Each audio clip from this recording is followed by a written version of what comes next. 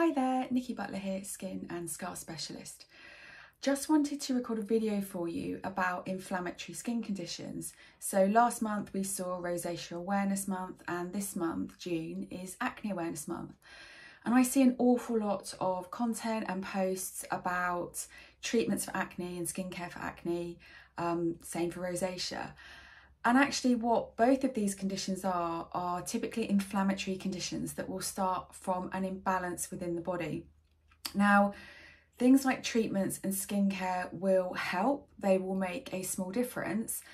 But if you're not addressing the root cause of what's causing the inflammatory skin condition, then you're going to see very limited results. And you could actually get into a cycle of having expensive treatments to try and manage what you're seeing on your skin. And then every time you try and stop, it flares back up, because things like IPL, skin rejuvenation, for example, are fantastic for acne and for rosacea. But actually, if we're not looking at what the internal triggers are, then you're going to continue to see that showing up on your skin. You're going to continue to have flare-ups, and you'll find you're going between this cycle of your skin settling down and flaring back up again.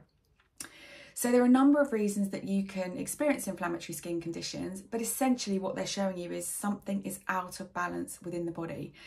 It could be down to food intolerances, it could be down to hormonal imbalances, or medications or medical conditions that you have. There's any number of influencing factors. It can also be down to using very aggressive skincare, which is something I see a lot with my clients that have acne in particular, because they're trying to get everything under control and using more and more harsh products. And actually what that's doing is damaging the natural barrier of the skin. So more bacteria is getting in, the skin's becoming more irritated, it's more susceptible to UV damage. So all of those things make a huge difference. And then with rosacea, I've seen clients that can't actually even bear water on their skin because their skin is so sensitive, let alone using something like a sunscreen.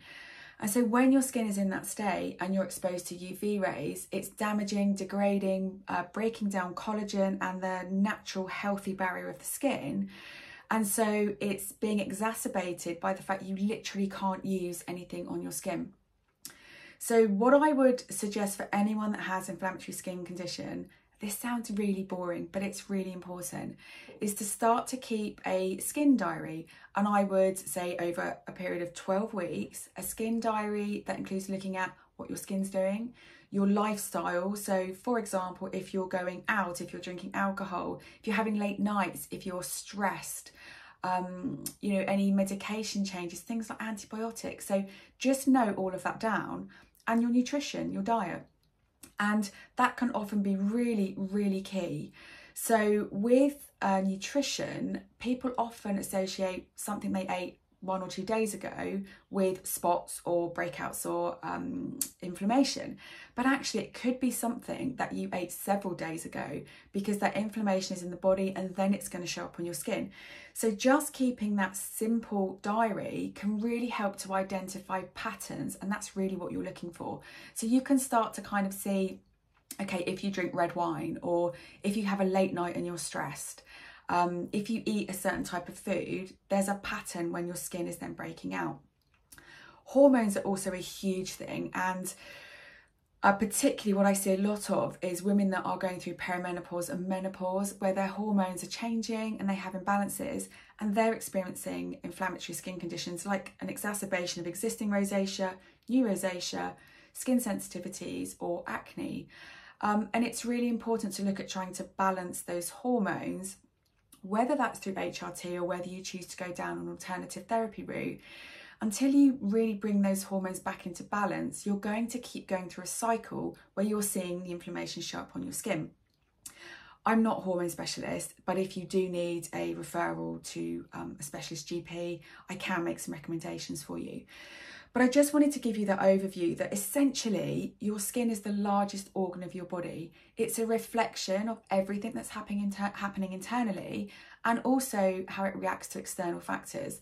So I'm a big believer in treating your skin from the inside out and the outside in, because understanding what's causing the issues, then being able to make the informed decisions to get your skin under control, And then really like your products are your icing on the cake.